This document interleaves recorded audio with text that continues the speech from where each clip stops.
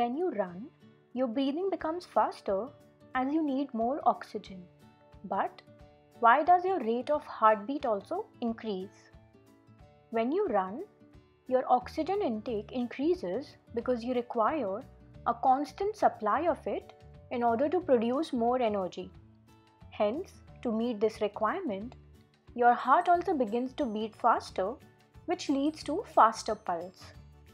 Breathing thus becomes harder since our lungs need to take in more fresh air.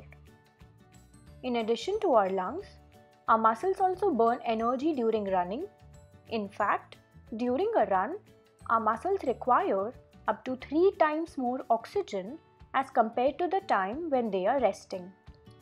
Hence, for our muscles to stay energetic, blood must circulate through them. This pumping of the blood is done by the heart, which in turn causes the heartbeat to increase. Hence, running causes the heart rate to rise because the muscles require more oxygen-rich blood because they are working harder than while walking.